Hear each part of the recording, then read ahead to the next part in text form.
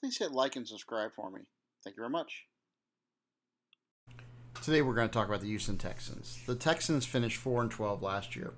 That was despite Watson throwing for 300 plus yards in all but one of the last losses that they had. They had 5 straight losses to close out the season, and all but one he threw for 300 something yards.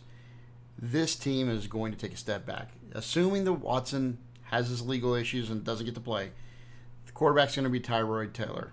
Their running backs are going to be Phillip Lindsay, Mark Ingram, David Johnson, which would have been a great set of running backs 5 years ago.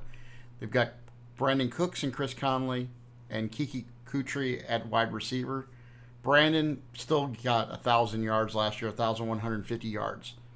From a fantasy relevance point, I don't see much here. I see you're going to take one of the starting running backs, and I think you're going to split carries, so even that's not going to be a very good thing.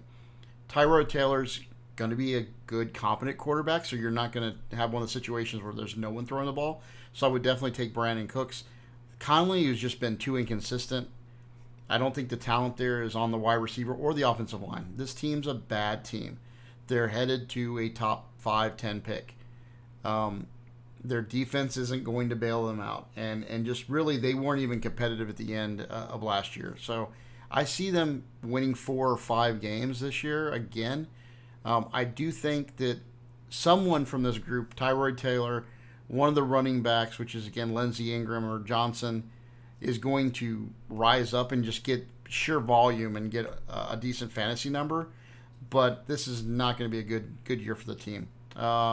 Again, fantasy relevance, I would take a flyer on Brandon Cooks. I probably wouldn't draft him thinking he's going to get 1,150 yards. I think that's going to come down some. And then keep an eye on whoever is a starting running back. I think it's going to be Lindsey. I'd keep an eye on Johnson just in case he overcomes all of his injuries. But I think at this point, it's too late. And I think Ingram's just over the hill.